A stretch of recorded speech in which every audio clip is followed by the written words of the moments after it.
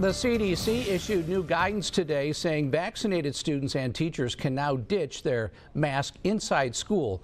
California schools, however, will take a more cautious approach this fall. They'll continue masking and testing when classes resume. The CDC says that schools should be guided by local data and set their own policies on mask wearing and vaccine verification. State Health and Human Services Secretary Dr. Mark Ghaly says the CDC's recommendations are not a mandate. In California, we believe that with masking and with testing as an available option, that we can get kids back here in person 100% in our schools.